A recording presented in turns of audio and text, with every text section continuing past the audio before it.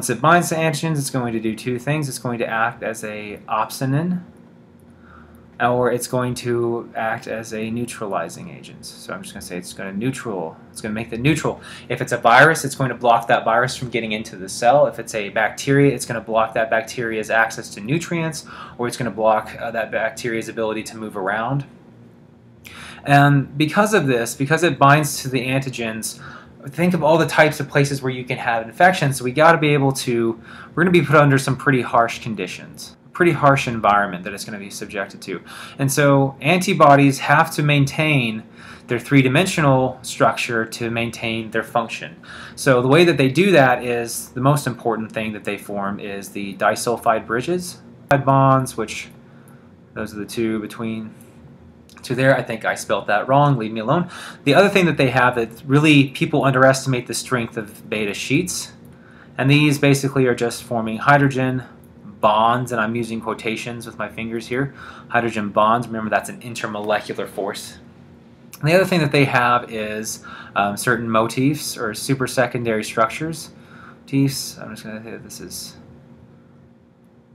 super secondary protein structures. So that's how they're able to retain their three-dimensional conformation in all kinds of environments that it's going to be in. I mean, think about all the different places where you can get infections. Acidic environments, alkalotic environments, anaerobic environments, a lot of various, varying pHs, varying alkalinity or salt concentrations. So we have to have ways of staying stable. So the two parts of the immunoglobulins, and hopefully I can fit this all in one page and I don't have to do two maps, are the light chains and the heavy chains. And for each and every one of these, there is the variable regions, there's constant regions, and then there's the specific isotypes that those determine. So for heavy chains, they have a variable domain, which I'm going to go ahead and later on abbreviate that as VH, variable heavy. They also have a constant domain, which is abbreviated CH for constant heavy. And the constant domains, for them, there's about 3 to 4 different types of them. And these 3 to 4 different types are really what define the isotype. Hopefully you can see that. It defines the isotype.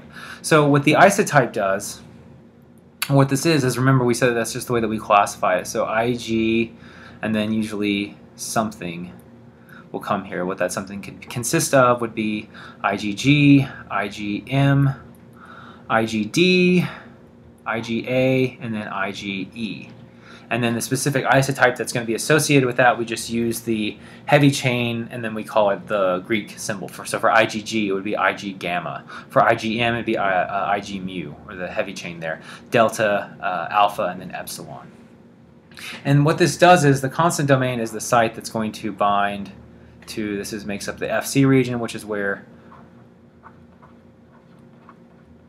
phagocytes will recognize it, and then other plasma proteins will recognize it. This is the part that interacts with the immune system.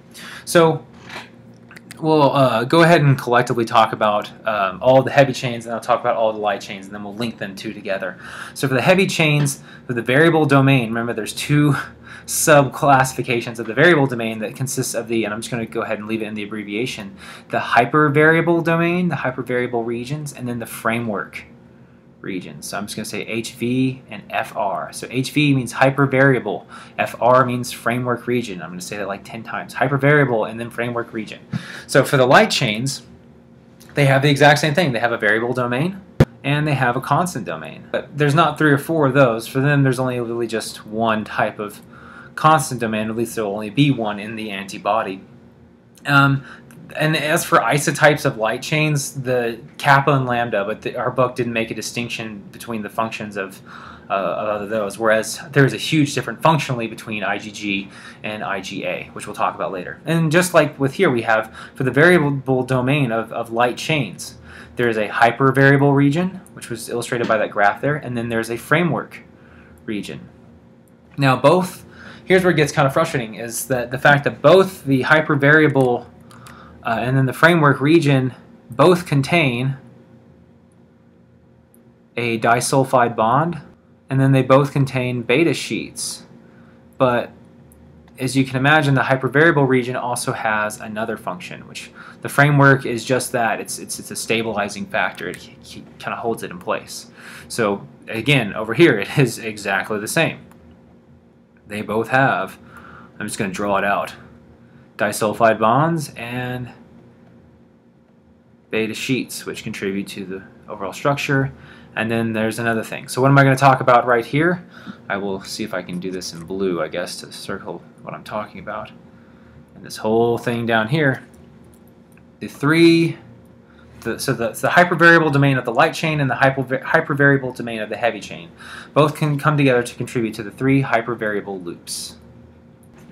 Sometimes called the complementary determining region because they're complementary with the epitope that you're binding to, and we abbreviate this as CDR, complementary determining region 1, complementary determining region 2, and then complementary determining region 3. I prefer to just to say HV1, HV2, and HV3, but for the purposes of the book, they use this nomenclature for all of it. So